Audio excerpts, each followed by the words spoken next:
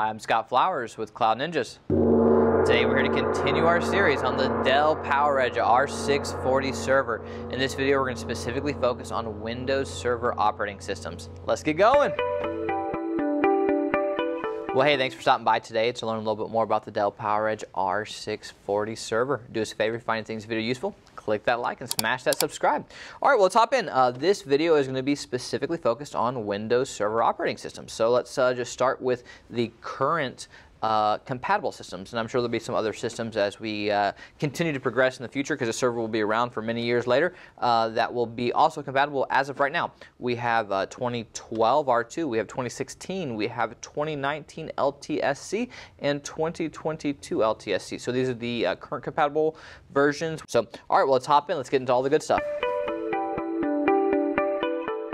Hey guys, this is Ben with Cloud Ninjas, and today I'm going to be showing you guys how to install Windows Server. Specifically, we're going to be installing Windows Server 2019, and we're going to do this in two different ways. The first way I'm going to show you is how to install it locally onto your machine. And then the second way is going to be how do I create a Windows Server virtual machine with VMware ESXi. So let's go ahead and get started. So the first thing I'm going to show you is going to be applicable for both different methods. So if you want to install it locally on your machine or create a Windows Server virtual machine, you're going to need to do this step. So whichever method you're doing, go ahead and follow along this right here. And then once we do this, we'll carry on first into the local installation, and then after the local installation, we'll create the virtual machine. So the first thing we got to do is install the Windows Server 2019 ISO file. If you want to go ahead and follow the link in the description, this will bring you to the page that you need to go to. So once you've navigated to this page, you want to go ahead and click on the ISO download for the 64-bit edition. And once you click that, it's going to go ahead and start downloading the Windows Server ISO file. This may take a little bit of time, so we're just going to go ahead and fast forward through it. Once it's done downloading, what we want to do is insert an empty USB drive into our computer.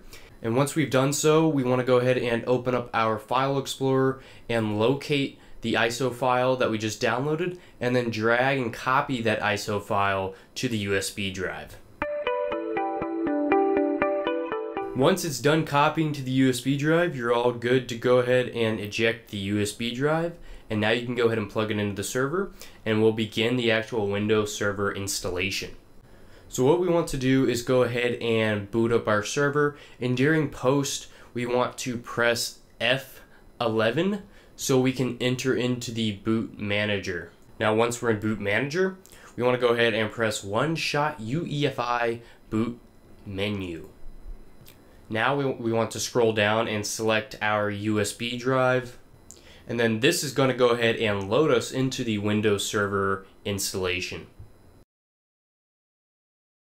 So once we're in the installation, we can go ahead and pick our language. So we're just going to keep it at English, and then we're going to click on Next, and then click Install Now. Once we're in here, we can go ahead and click the operating system that we want to install. So we're going to go ahead and do the Windows Server 2019 Standard Evaluation Desktop Experience.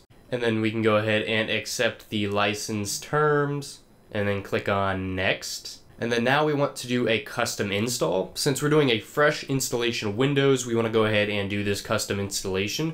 But if you're just doing, let's say you're upgrading a version of Windows, you want to do the upgrade. Now right here, we want to go ahead and pick the drive that we want to install Windows onto. And then once we do that, we want to click on Next. So this is actually going to start installing those files. So all we got to do is wait this part through. So we're going to go ahead and fast forward that, and then we'll resume the rest of the installation.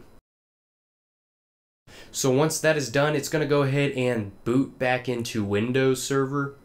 And then once it's fully booted back in, we can go ahead and set a password that we want to be on the built-in administrator user account. So this password can be whatever you want it to be, but I recommend you picking something that would be hard to guess, so your account will be secure.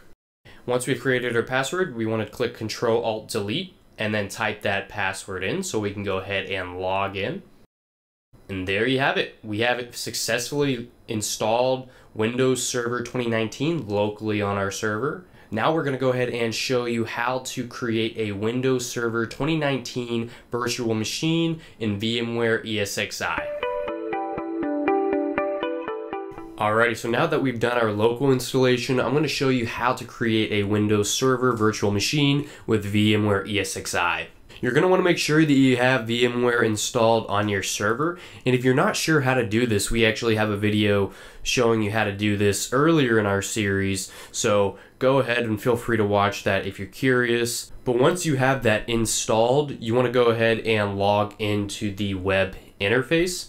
So we're just going to go ahead and you can open up any web browser of your choice, and then we're going to type in the VMware IP address. Once you've typed in that IP address, we're going to go ahead and enter in the username and the password. Once you've logged in, you want to go ahead and create a data store. And once you've created that data store, it'll be on the left side of the screen. So as you can see, we have data store 1 right here.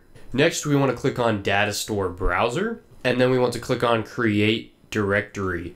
And this is going to be the directory that we're going to put our Windows Server ISO file into. And then we want to click on upload, and then we want to select that Windows Server ISO file. And once we do that, this will go ahead and upload the file. So it may take a little bit of time for it to fully upload. So we're going to go ahead and fast forward. And then once it's done, we'll go ahead and continue. So it's reached 100%. So we can just go ahead and click on close. And then now we want to click on virtual machines and then create/register VM. Next, we want to go ahead and click on next.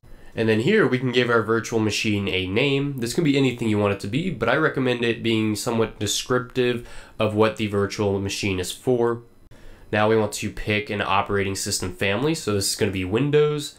And then now we want to pick the version. So it's going to be Windows Server 2016 64-bit. Now we want to actually select that data store we just created and then click on next. And then here we can actually choose our configuration. So we can adjust the number of CPU cores, the amount of memory we want to allocate towards this virtual machine, plus a whole lot more. We're going to go ahead and leave it at the default, but I do recommend you changing these settings before creating a Windows Server virtual machine, especially if it's going to be a very resource-intensive virtual machine. I recommend cranking up those CPU cores, cranking up that memory, increasing the amount of hard drive space, and whatever else you need to do based off your application. But we want to go down to this drop down next to CD/DVD drive 1. We want to click on that drop down and then click on data store ISO file. And then we're going to go to that directory we created earlier and click on the ISO file. And then once we've done that, just review all these settings and then click on next. Right here, it'll be another overview of your settings. So if you want to go ahead and review that once more, you can. But then you want to click on finish. So now we want to click on our virtual machine and then click on the power on button.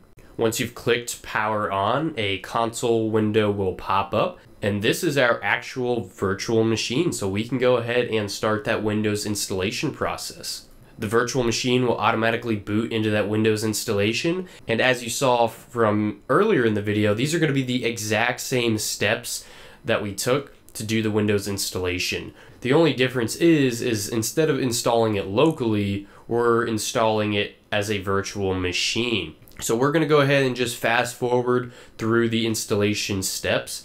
If you do want to go back through the installation steps, I just recommend going back to earlier in the video where we went through those steps. But through this, we're just going to go ahead and speed through that. And then once we're done, we'll go ahead and wrap this video up. So just like before, it's going to ask us to create a password for the local administrator account.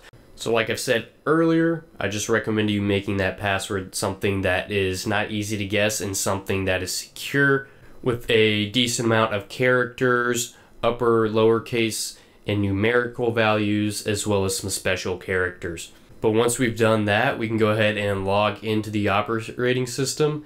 And there we have it. We have successfully created a Windows Server virtual machine, as well as did a local installation of Windows Server directly on our server. So if you found this video useful, go ahead and leave a like and smash the subscribe. And if you're interested in purchasing a custom built server, whether it's Dell, HP, Supermicro, IBM, Cisco, we have plenty of those in stock. We also provide AMD Ryzen servers, AMD EPYC servers, Intel scalable servers, whole lineup. So if you're interested in any of that, shoot us over your desired configuration and we'll go ahead and assist you in any way we can. So go ahead and email us at sales@cloudninjas.com. That is sales@cloudninjas.com.